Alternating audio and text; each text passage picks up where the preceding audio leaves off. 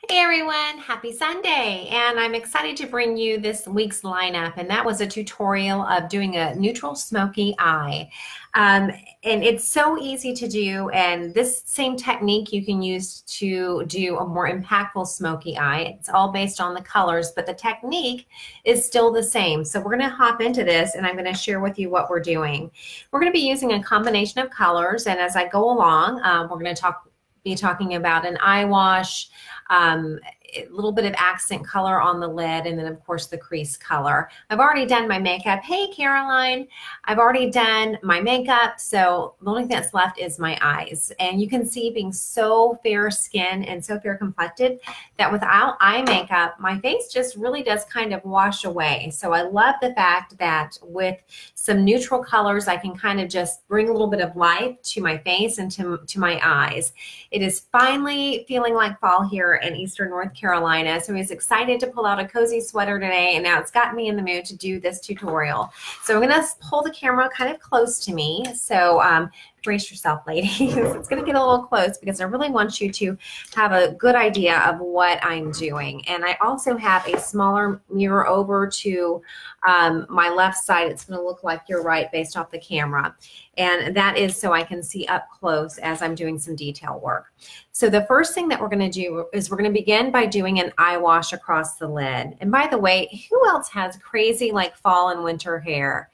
In the summertime, I go to bed and I wake up and it's flat as can be. And then in the fall and winter, it just goes crazy. And I'm definitely having a crazy hair day today. So anyway, it's day 2. I didn't wash it, but I did use my dry shampoo and got some great volume. All righty. Hey, Christine. So we're going to start with an eye wash, and I'm going to use Dazzle. I'm wearing kind of a brown heathered sweater, so I want to play off some of these rich tones in my sweater. And we're going to start with this neutral color called Dazzle. It's very much flesh toned. And I'm going to tap some into the lid of my jar. It's a loose mineral, and some ladies are afraid of working with loose minerals, but I find that they're so much easier to blend with. It's just so much easier to work with as a whole. What I'm doing is I'm taking my eyeshadow brush, and I'm just making sure that it's nice and clean, that there's no excess pigment on there from the last time that I applied my makeup. So I'm going to pick some up onto the brush, and I'm just going to apply this on the lid, and I'm going to go up about that high. So I'm not going right next to the eyebrows. I'm leaving a little bit of space in there.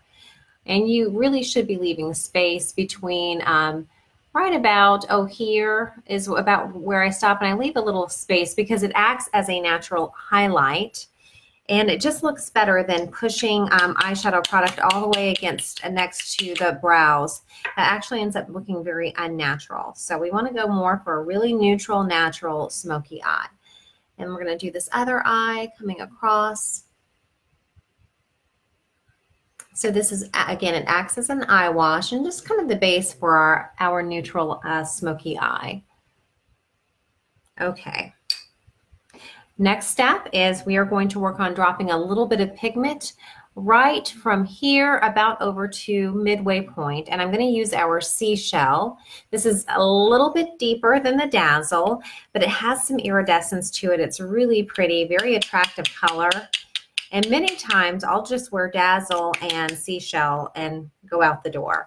But this is going to be something that gives the eye a little bit of dimension and a little bit of interest. So I've switched brushes. I'm now using our crease brush, and it does such a good job. And what I'm going to do before I start just pushing it all over the lid, I'm actually going to start patting this onto the lid, going about halfway over. I need to look in here because when I look in the camera, because it's backwards, it messes me up. So you guys can just follow along. You can see I'm kind of going up into the crease and coming down, and going about halfway over on the lid. So right about where the pupil is, I'm patting this in really gently. So you can see a little bit more definition is beginning to start right there. And I'm going to do the other eye here, coming over, patting a little bit. And I like to pat this product on first. I like to control where it goes, because if I just start rocking it back and forth, it's going to go in places that I don't want it to go. So let me pull my hair back a little bit so you guys can see a little bit better. I should have put on a headband.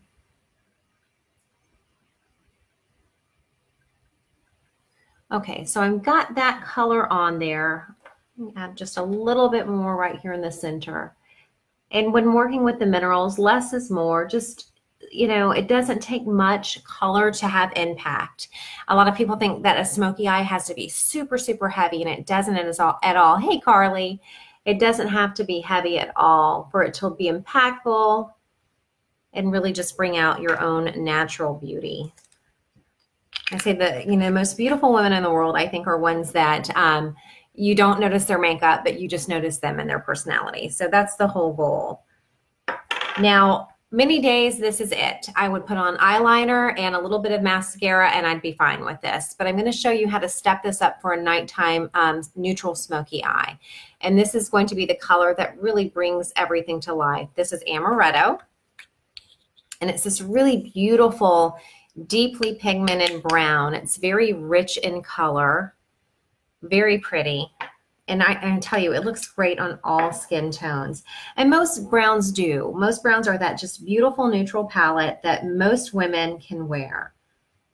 So now what I'm going to do is I'm going to switch back to my shadow brush because I really am going to pinpoint where I'm putting this. I'm not putting it all over the eye, but in a specific area.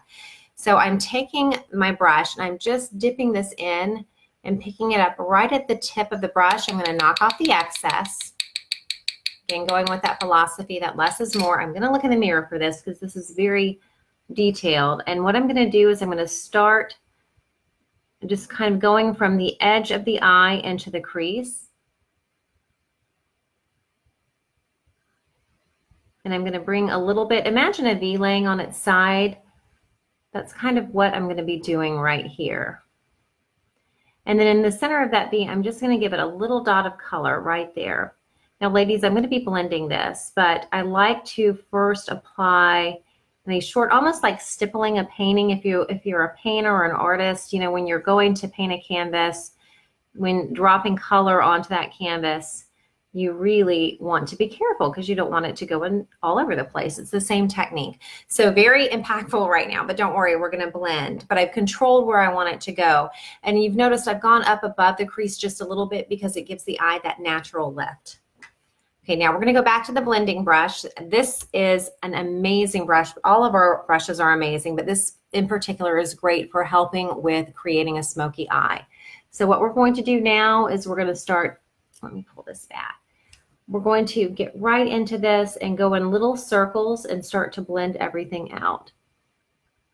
Now I'm going to begin kind of rocking that back and forth very gently. I'm going to use a combination of rocking and blending.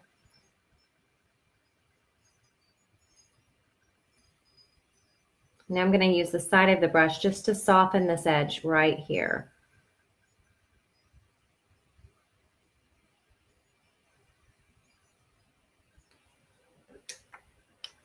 And then to clean up the edge and make it, you can see it's nice and soft. It's a little bit deeper than this other side. And honestly, if I wanted to deepen it up some more, I could. I'm going to give it just a little bit more impact right here. Just a little bit. Okay, great. So now to make sure that the edge of this is clean, I'm going to take our blending sponge. I'm just going to pull it up and fan it out.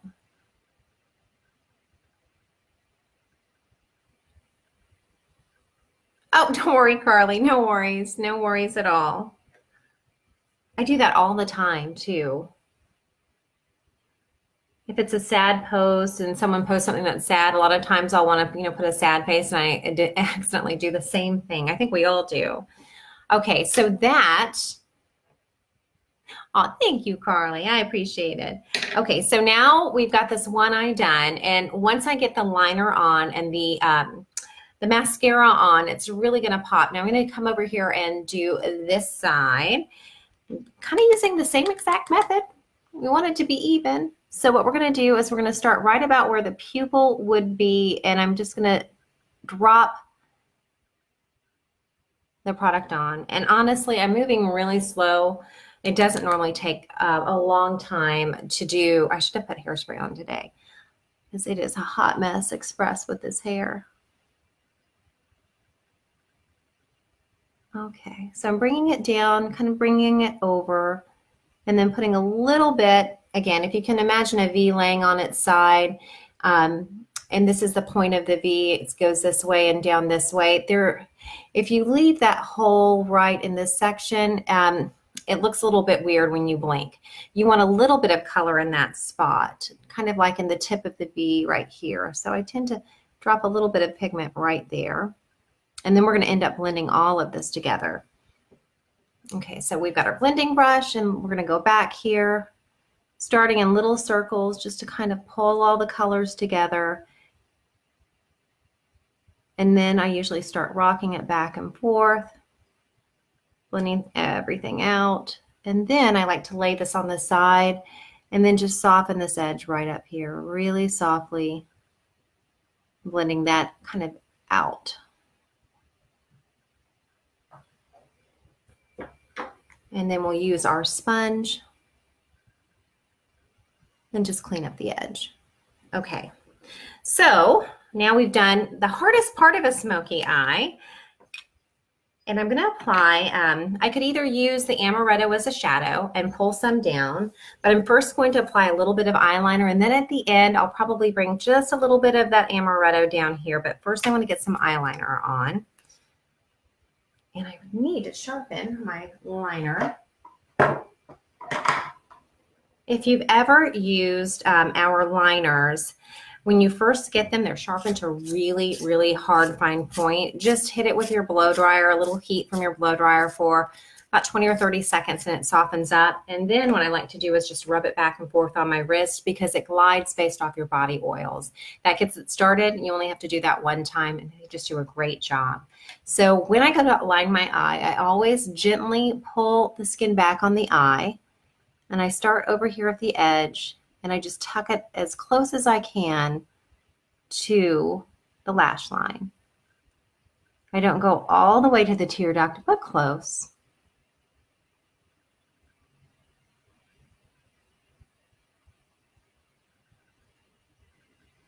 So right about there. So I don't want a super heavy line with this smoky eye because the idea is you want everything to be kind of blended and no really harsh lines. And then we're going to go underneath and bring this down. And now I'm not going on the waterline.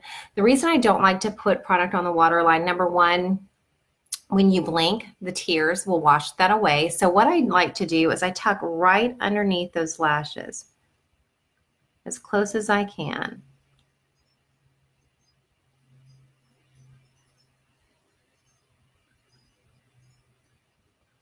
And now, let's see what it is. Okay.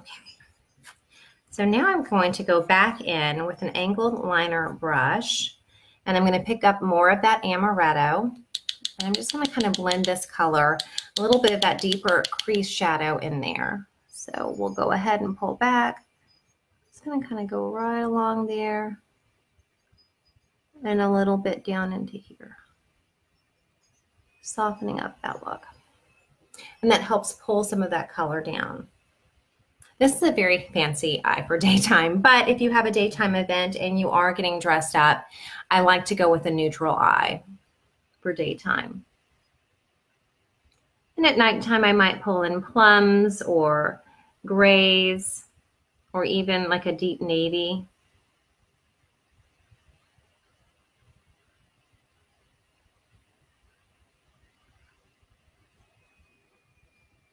Now going under again, right under the lashes, just right next to the edge. And you're going to find that your liner, when you do this, it stays a lot longer. And then we'll go back. Whoop. Knocking things around. The wind is really howling today. But it feels kind of cool because it feels more like fall. And we're just going to, again, with a little bit of that shadow color from the crease, I'm going to bring it down. And I go about halfway. I'm not very heavy-handed down here. I'm just kind of, again, want everything to have like a nice soft color, well blended, no harsh lines, just very gentle looking. Okay, so last step is a little bit of mascara. And if you guys have not used our mascara, it's organic. It's amazing. Completely safe. If you're contact lens wearer, if you have sensitive eyes, I will tell you this product really changed everything for me. After going through breast cancer treatment, I lost all my lashes, and when they did come back, they were really short and really stubby, and they're very light in color now. And over the course of using this, after 3 months, my lashes really started to thicken up and grow. So I'm totally a fan of this mascara, and that's one of the products that I think I was the hardest on. Like, it had to meet a really high threshold for me, and I absolutely love it. And one of the things I do, because when you get this mascara, it comes with a little straight wand. I'll give it a little bend right about here, and it just kind of, I like that because it mimics the actual shape of the eyelid, and I can get closer to the base of the lashes. So I've got the product here, and what I'm going to do is I'm going to start here at the base of the lashes, wiggle back and forth, and that helps drop the product on. And you can either pull through. I think most women kind of pull and blink at the same time to apply the mascara. And I do like to work with this mascara while it is still damp for a second coat. You can see that I just keep working with it and working with it. And I'll do one eye, I'll pop over to the other.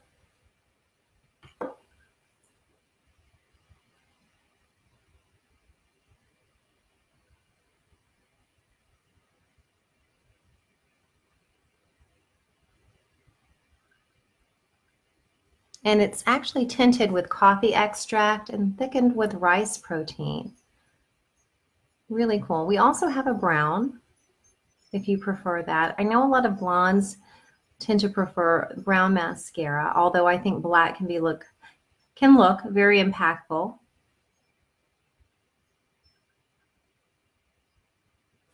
Okay, and I'm going to come over one more time on the right side.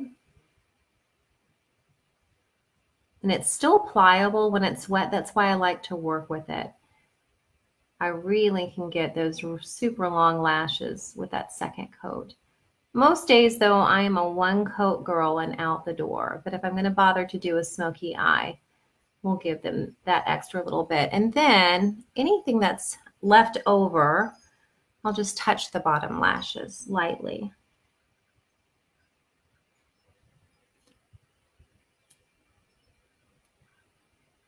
And then same thing over here. Let's go ahead and get that second coat going.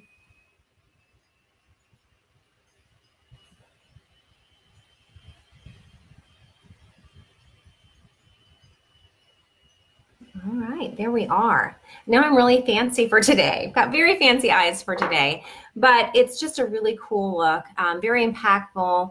And if you're looking to kind of go a little bit deeper, maybe you're wanting to go into the grays for nighttime, or a navy, or maybe you want to go into the plum family. Really easy to do, and the technique is exactly the same. And so again, just to recap, the colors that I used were Dazzle as an eye wash, Seashell, and then I deepened the entire look with Amaretto using black liner and black mascara. Thanks so much for joining me today.